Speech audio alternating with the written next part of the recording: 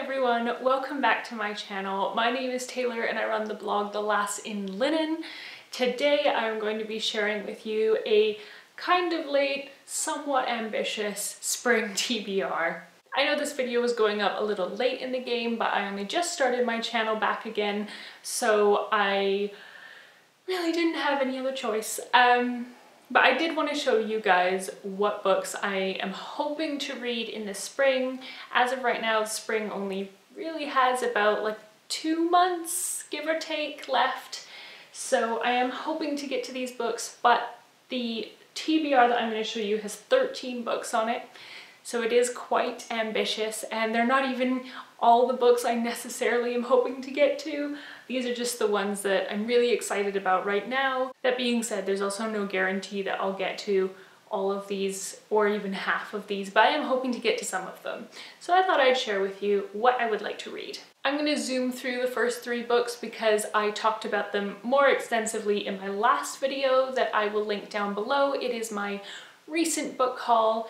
The first book I'm going to talk to you guys about is The Bassarock by Evie Wyld. Like I said, talked about this in my last video, so I don't want to go into it too much, but it's a book that takes place across 3 time periods and focuses on 3 different women, I believe from male perspectives, and their lives intertwine somehow. It sounds amazing. The reviews have been great. I can't wait to read this one. And then the next one is a memoir, and that is Motherwell, A Girlhood. I don't know why that's so hard for me to say. By Deborah Orr. I'm so excited for this. I love a good memoir. This is about a girl who grew up in Motherwell in Scotland, and it's about her relationship with her mother. I am really looking forward to seeing the relationship between her mother, herself, and the landscape. My husband grew up close to Motherwell, so I am familiar with the area, and I don't know all that much about it, so I'm looking forward to getting a different perspective on what it was like to grow up there. And then lastly, the one that I'm gonna zoom through is Isabella Allende's Long Petal of the Sea. This is a historical fiction about a young doctor and his sister-in-law that get exiled from Barcelona during the Spanish Civil War to Chile, and when they do, they board a chartered boat by Pablo Neruda, the poet. He is on the boat, so it's about them and it's about him and a whole load of other characters that are on the boat, how their lives are affected by this war and how they intertwine with each other. I'm really looking forward to this. I'm in such a historical fiction mood, so I think this one's going to be a really successful read for me. I'm hoping. No guarantees, but we'll see what happens. And then speaking of historical fiction, I've got what I like to call the less serious, less concerned with facts historical fiction, and that is Philippa Gregory's The Lady of the Rivers. I used to read Philippa Gregory like she was going out of style when I was younger, when I was like 10, 12, 13, 14. I've always really loved historical novels.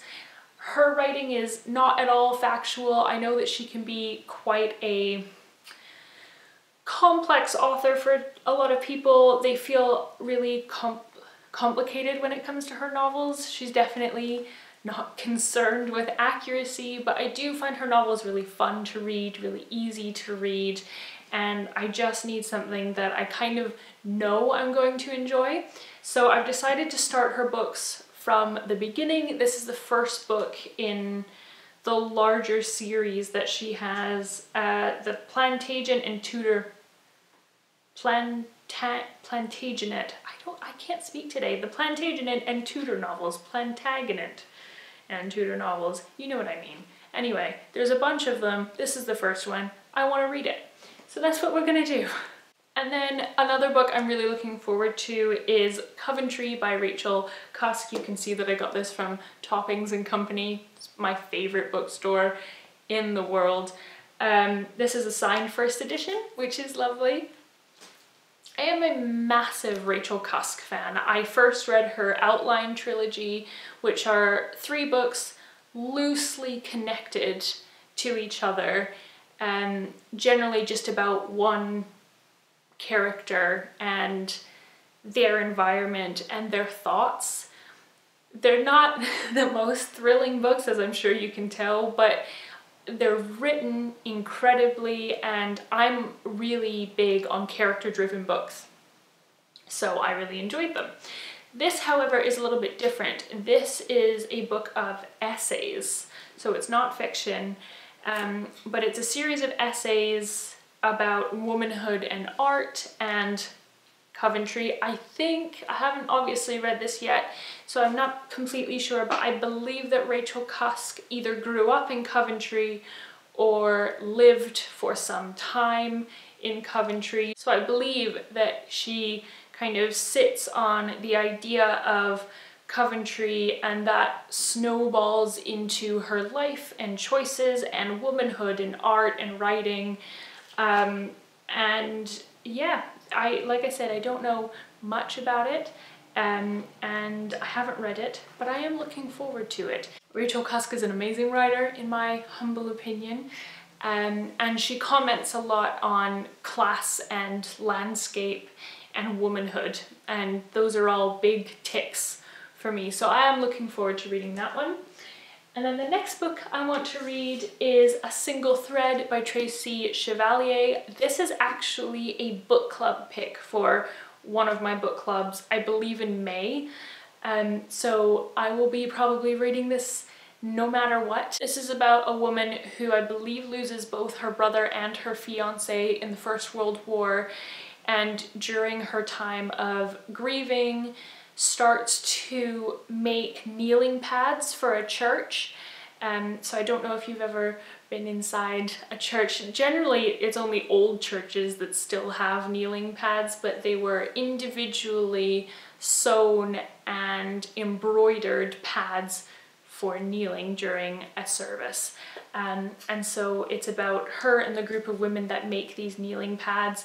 I, in the past year, have gotten really into sewing and needlework, so I am fascinated by this idea. I also have been going to church since I was very small, very familiar with the kneeling pads and how personal they can get and how personal they can be and how beautiful they can be. So this is a story that really intrigues me. The next book is a little bit smaller, and I think a short story collection? No, absolutely not. It's a novel, but it's a short novel, and that is Voices in the Evening by Natalia Ginzburg. I've not actually read any Natalia Ginzburg before, but people I really trust and some of my very good friends love her writing, and I'm always in for a short book. You can't turn down a short book. Natalia Ginzburg is an Italian author, and I've only recently gotten into Italian writing.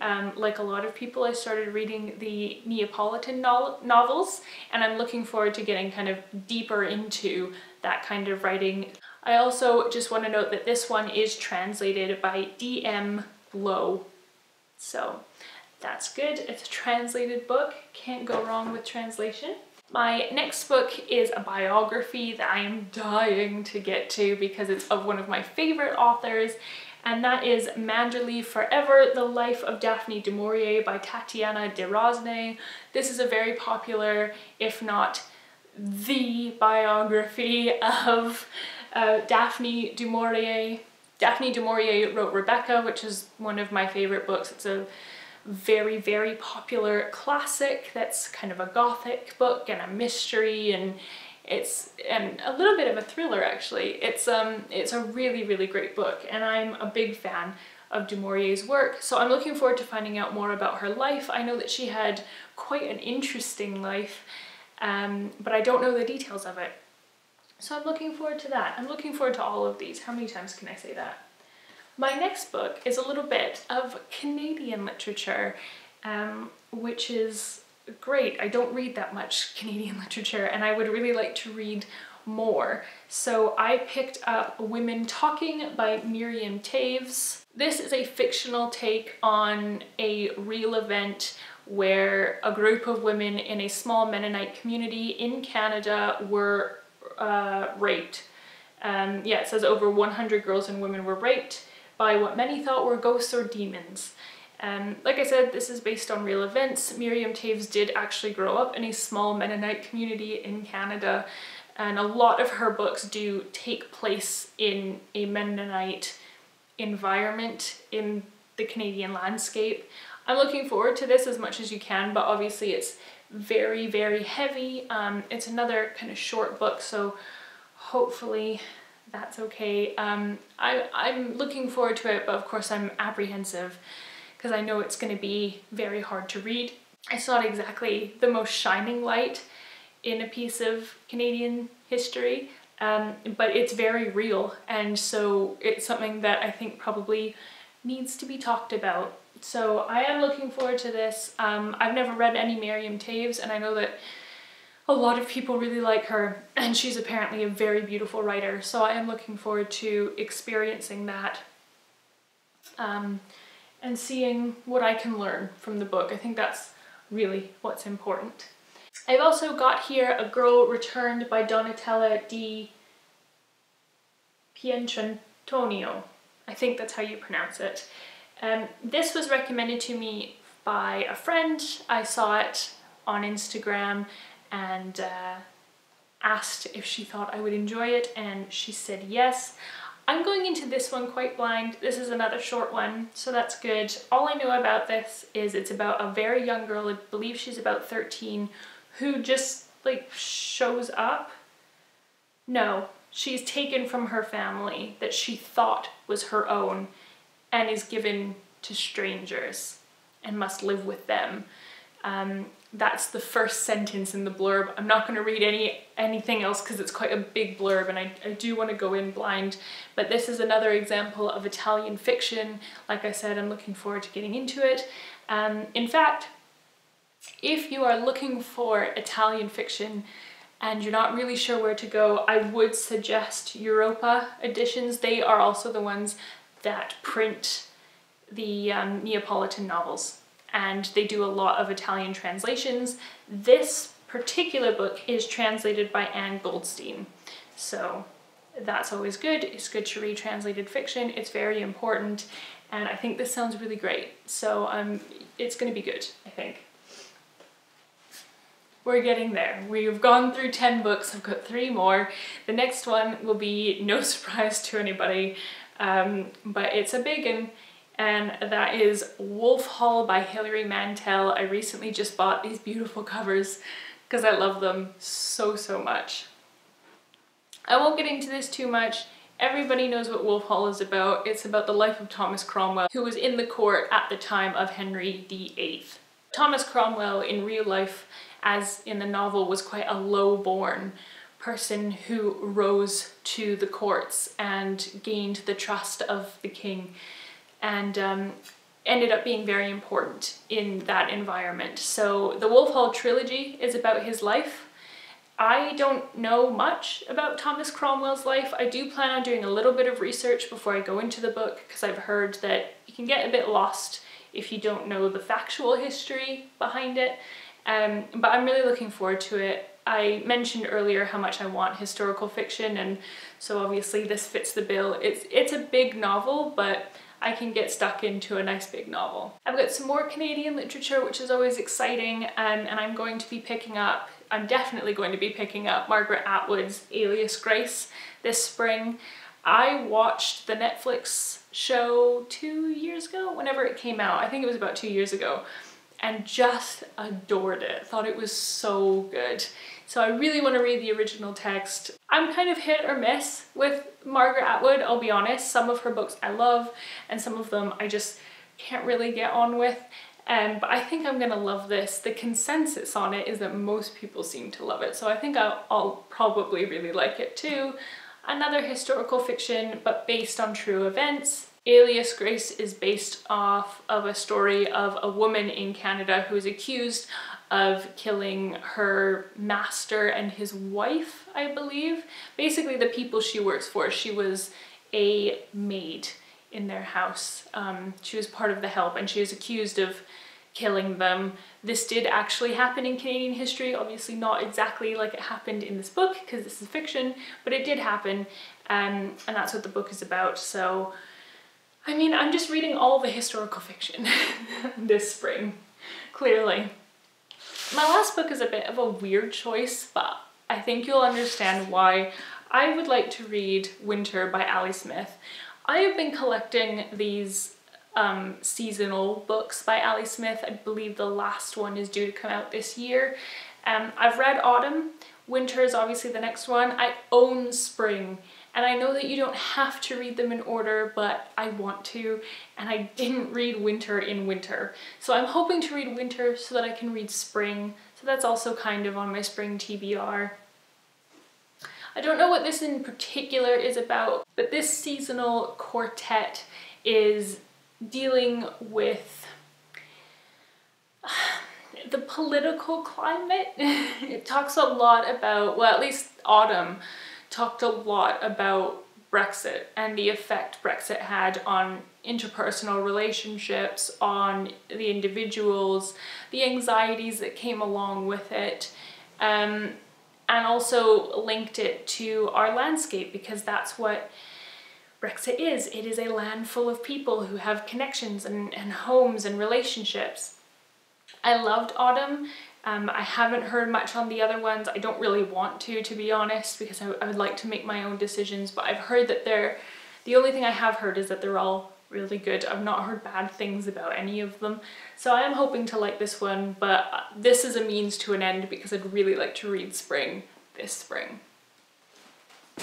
And that, folks, is all of them. Those are all the books on my Spring TBR. Like I said, it's quite ambitious, but hopefully we can get to them. It's not like I'm lacking in time right now, so yeah, let's hope. I'd love to know what you guys are hoping to read this spring, or what you're reading right now, if you've read any of the books I've mentioned, if you want to check out any of the books I mentioned, or check out where you can follow me.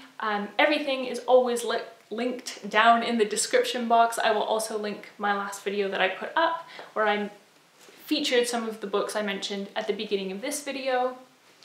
If you want to support my channel, please give it a like and subscribe if you haven't already. I am new to this space on the internet, so I'd love to have some people to talk to. And yeah, that's it. And until my next video, I guess, happy reading.